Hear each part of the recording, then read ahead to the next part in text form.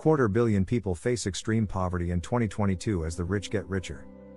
Over 250 million people will be pushed into poverty in 2022. According to a new report by Oxfam, a global network of charitable organizations. The worldwide financial crisis will be mainly driven by the price inflation due to Russia's invasion of Ukraine and economic crisis caused by the COVID-19 pandemic. The convergence of these two events is also widening the gap between the rich and the poor at an unprecedented rate. Nearly half of the global population, 3.3 billion, are living below the poverty line. While a new person becomes a billionaire every 26 hours since the beginning of the pandemic. The combined impact of COVID-19, inequality and food price hikes could result in 263 million more people living in extreme poverty this year, resulting in a total of 860 million people living below the $1.90, 144 rupees and 70 paise, a day extreme poverty line. This would be an extraordinarily damaging rise that reverses decades of progress in the fight against poverty.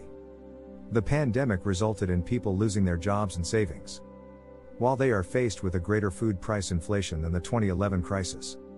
In comparison, billionaires continue to make money, as they exploit an inflationary environment to boost profits at consumers' expense.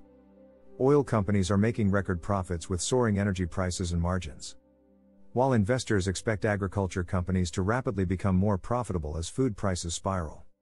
The fortunes of 10 of the richest people in the world have doubled during the pandemic, the Oxfam analysis showed. At the same time, some 2,744 small billionaires have recorded an unprecedented rise in fortunes compared to the last 14 years.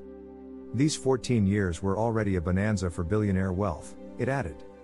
The increasing poverty is not spread evenly across geographies, according to the data. Food costs account for 40% of consumer spending in sub-Saharan African nations, while the same figure is half for those living in advanced economies. Developing nations, which were already faced with a worrying fiscal condition, are now witnessing debt levels unseen so far. An estimated debt servicing amounting to $43 billion in 2022 for the world's poorest countries is needed. The international body urged world leaders attending the upcoming meeting to follow a 5-pronged economic rescue plan to evade what is sure to be a catastrophic. First, cuts in value-added taxes on staple food and cash transfers to support income should be implemented to protect the poorest from inflation. Second, World Bank and IMF should cancel debt payments for 2022 and 2023 for low and lower middle income countries. Third, a 2% tax on personal wealth above $5 million. 3% for wealth above $50 million and 5% for wealth above $1 billion should be imposed.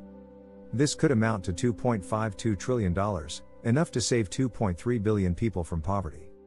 Fourth, special drawing rights under the IMF should be reallocated to ensure it is debt and conditionality free.